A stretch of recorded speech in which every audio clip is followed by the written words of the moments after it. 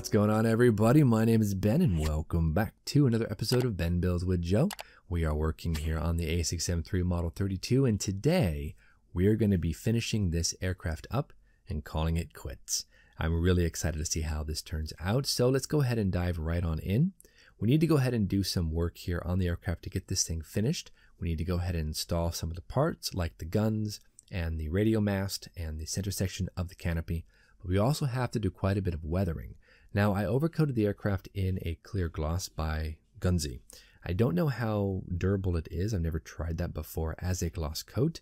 It would appear to be pretty durable, but again, we won't know till we really get in there and try to start weathering it. So that's going to be a little iffy. Also, I do have to do some detail painting such as these wing landing lights. We need to go ahead and overcoat each of these little lights with a silver color. In this case, I'm using aluminum by Vallejo.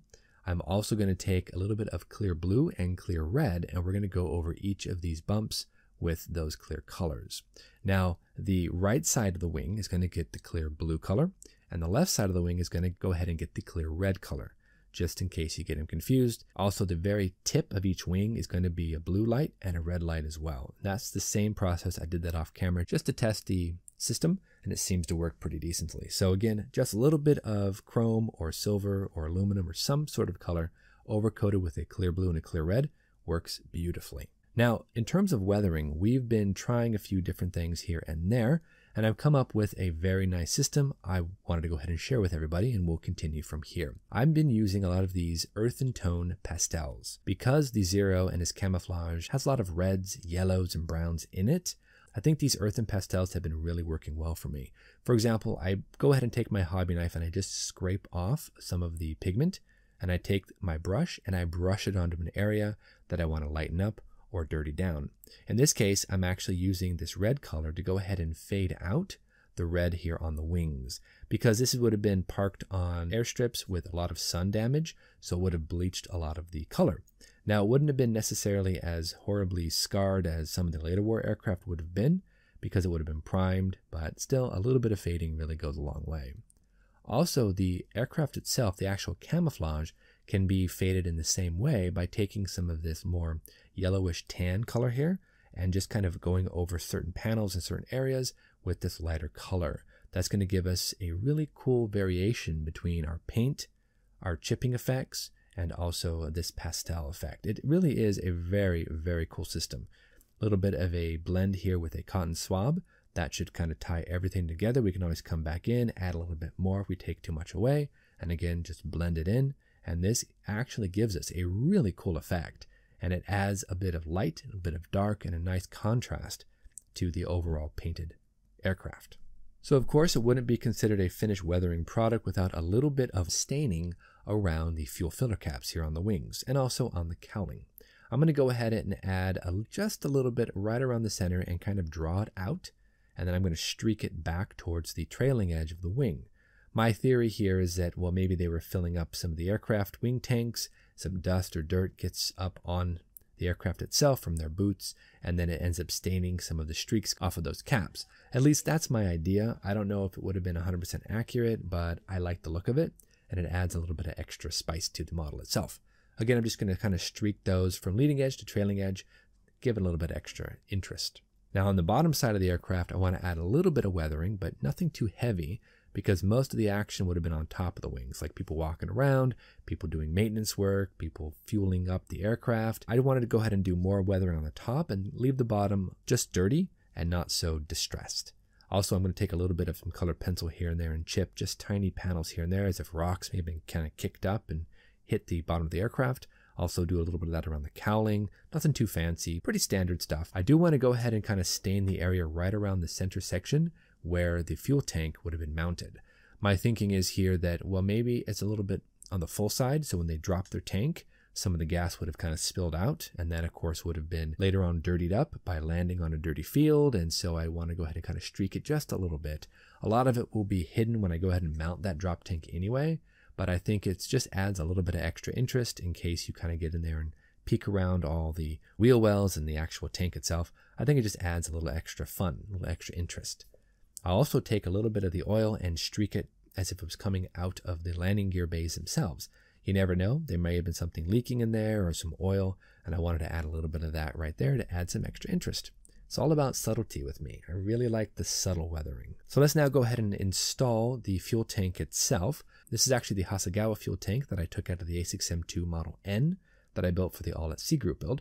And I dropped a little bit of red paint on the fuel filler cap and oiled it up just a little bit, though you're not going to see any of it though because it's hidden between the inner gear bay doors, so you can't see much of it at all. But that's cool. We'll just go ahead and drop a little bit of extra thin around there to make sure it doesn't go anywhere. This is coming along and I'm really excited to see how it ends up.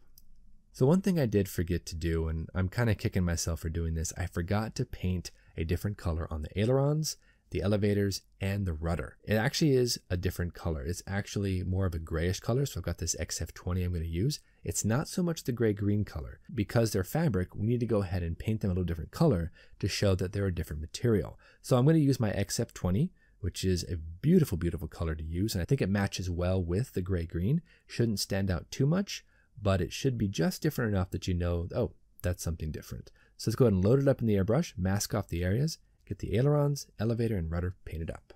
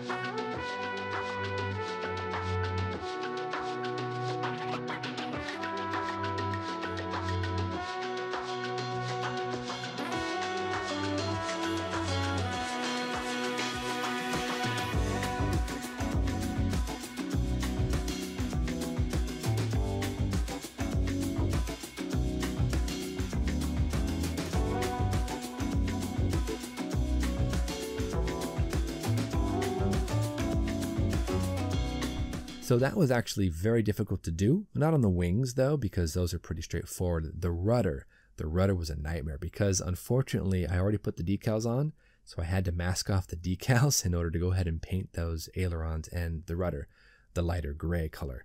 That was a nightmare. I'd recommend not doing that, but I wanted to see if I couldn't kind of blend everything together, and so far it's good enough. It looks awesome. So now we have to go ahead and dirty up the ailerons with a little bit of AIM weathering powder. I'm going to use the dark gray version, and we're just going to go ahead and brush it on to the actual fabric covered surfaces. Taking a Q-tip, and we're going to blend it all together and dirty them down. I don't know what the rate of wear would have been, say for fabric versus metal, but I do want to go ahead and dirty down that fabric and kind of tie it all together. Because right now, like I said, it's a little bit too clean and it stands out too much. So I want to go ahead and use some of that weathering powder and just tie everything together so that it all kind of matches with the level of weathering.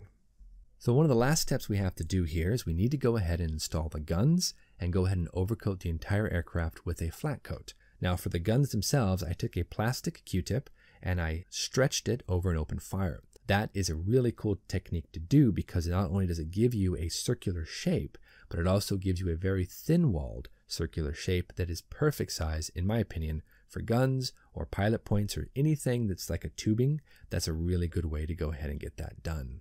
We also have to go ahead and overcoat the entire aircraft in a flat color. Now, I'm actually going to be using something a little bit different. I have some Winsor Newton matte varnish that I picked up from one of my local art stores, and I really want to try that out. It's supposed to be simply fantastic. So I might take that and mix it with a little bit of Future, give myself a semi-gloss sheen, not so flat, not so glossy, because right now it's pretty glossy. So this is going to really help to kind of bring everything down and even everything out. Also, it's going to act as an overcoat for all of my pastels and my weathering powders that I've used recently, so those don't rub off and they stay put. So let's go ahead and hit that matte varnish and get this thing finished up.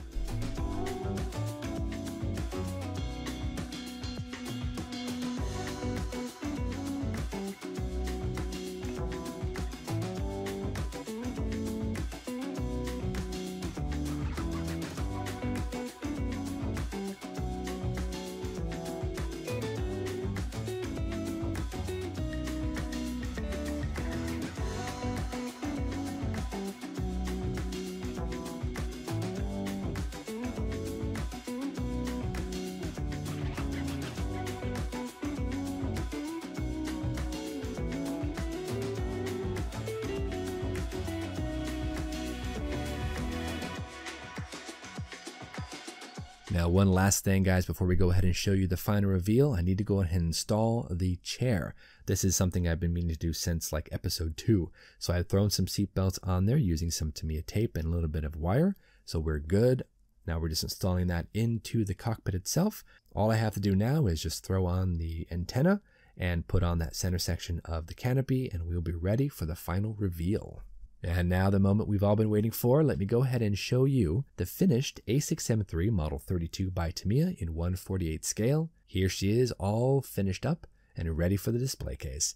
I gotta tell you, this has been a really, really fun build. The aircraft itself just turned out beautifully, and I gotta tell you, this kit is awesome. If you haven't picked one up, grab one. They're cheap. Also, this matte varnish I've been using, awesome stuff. Really, with a little bit of Future mixed in there, it gives you a nice, almost satin finish. So it's beautiful stuff. I highly recommend it. I will be using it again and again. So you can see here from the close-up, we have a nice blend of subtle weathering here and there. We've got some gun dust coming off of the guns. We've got some staining around the fuel caps. We've got our ailerons and elevators and rudder painted up with a slightly different gray color to give it a little bit of a differentiation between the overall gray-green. I went ahead and went through with the earthen pastels, and I stained different panels and I lightened other panels. I've got some staining around the fuel filler caps, both on the wings and right there in front of the cockpit itself. I went ahead and reused a different headrest, and I reused a different drop tank. These are from the Hasegawa kit. I also added in a resin molded A6M3 instrument panel that I stole out of another A6M3 kit, and I molded out of resin. That was a lot of fun. I painted on my markings. I also used a little bit of colored pencil to chip certain areas and painted on all of the other markings except for the writing itself. This was an amazing build. But anyway, guys, this has been so much fun, and I wanted to go ahead and thank each and every one of you for sticking it out, watching my episodes, being interested in my work, and just all of your support and your comments, and this has been so much fun. Also, huge thank you to Joe over there at Mad Genius Productions.